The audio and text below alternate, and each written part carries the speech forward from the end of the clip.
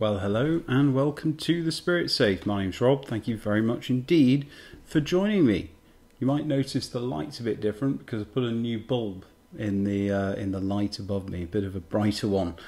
So you might notice a bit of a change in the setup. It's a very low budget way to improve the lighting, to move from a 13 watt bulb to a 26 watt LED. Anyway, what do we have this week? I've been trying to get whiskies from different countries. So I'm trying to try whiskies from countries you don't typically associate with whiskey production. For example, England or Sweden or Australia.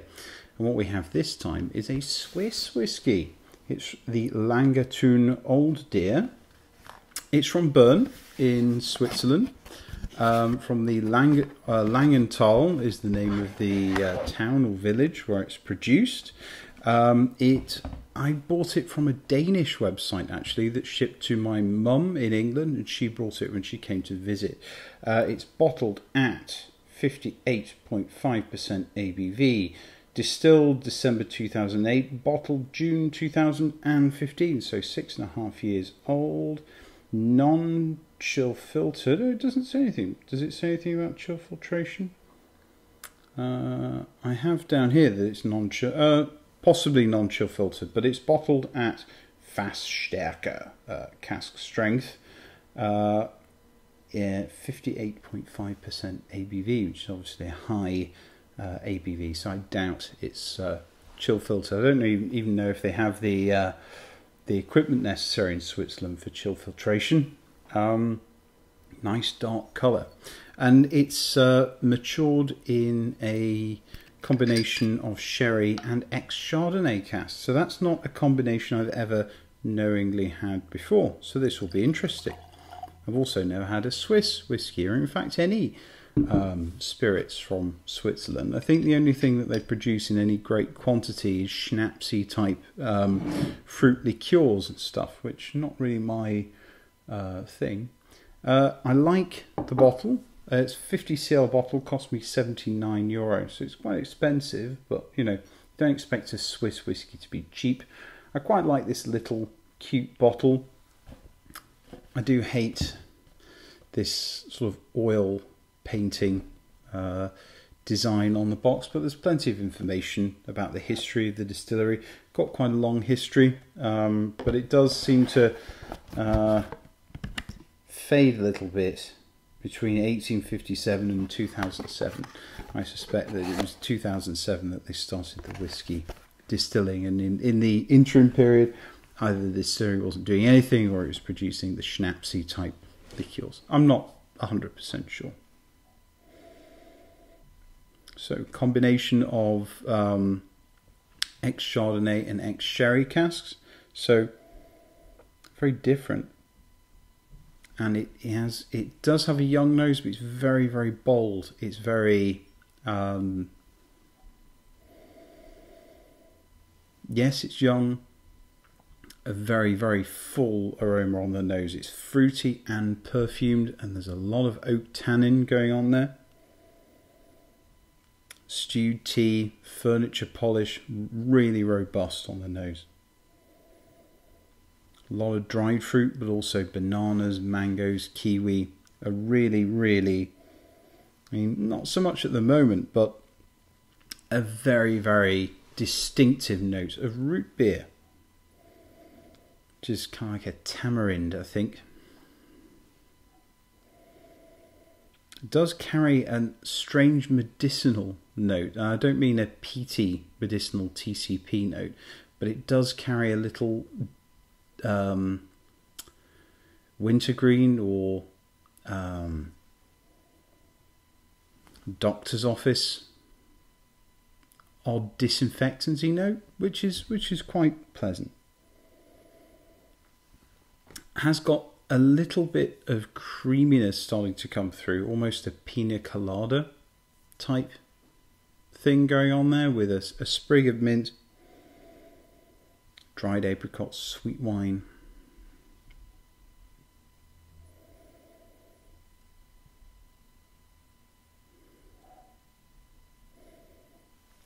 Wintergreen cooling menthol at the back of the nose, Christmas cake. Perfume, fragrant woods, candied notes, rosemary most definitely.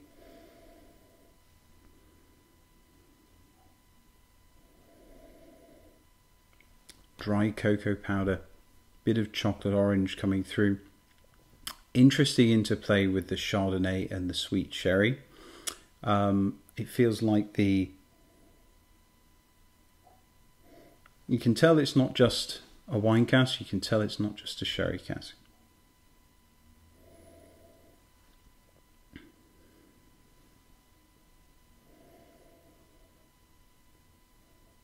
Otherwise, robust, fruity, interesting, young note.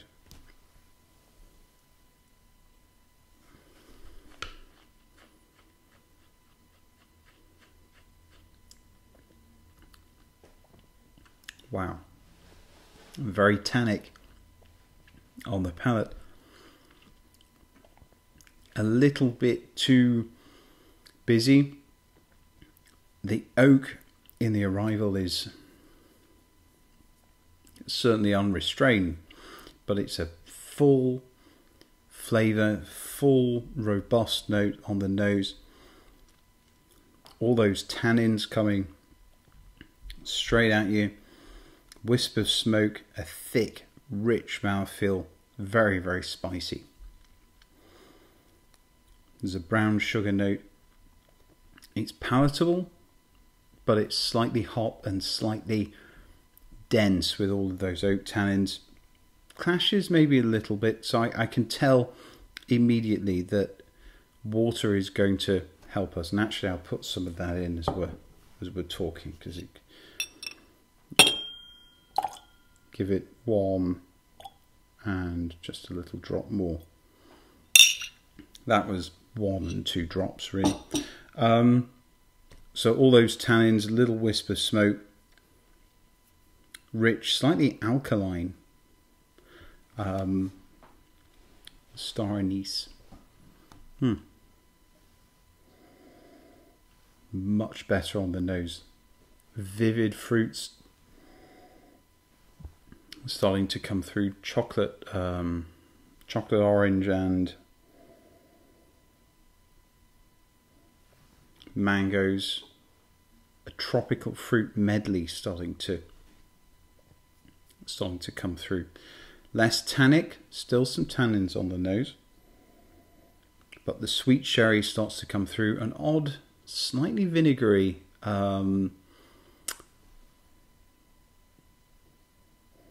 that's what I'm looking for. Savoury type note starts to come through. I did write down in my notes salad cream. And I thought that was crazy, but now, yeah, I do pick up the vinaigrette type note to it. Candy notes, confectionery, sweet fruits. Again, that fruit cocktail has started to edge up past the very thick tannins that previously were really dominating this. Cooling menthol, mint tea, chocolate, wisp of smoke still, lots and lots of cinnamon. Sorry, you can probably hear the rain pouring outside because it's Vancouver and we're in September now and the summer is over, so bucketing down with rain, I'm afraid.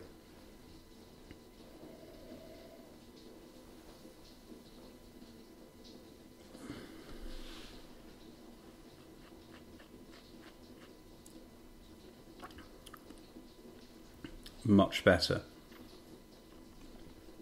with a good dash of water. The initial overpowering tannic note that you get when you try this neat is replaced with a big brown sugar fruitiness. Bitter herbs start to come through. Sweet wine and sherry more prominent. A slight dryness to it. Plenty of spice, baking, cinnamon, juicy fruits and tropical fruits start to come through. And the Chardonnay starts to assert itself a little bit when the water's on. I feel like the Chardonnay adds a more easygoing fruitiness to this. It when you add water, it comes through and it takes away the very harsh, very slightly overbearing tannins.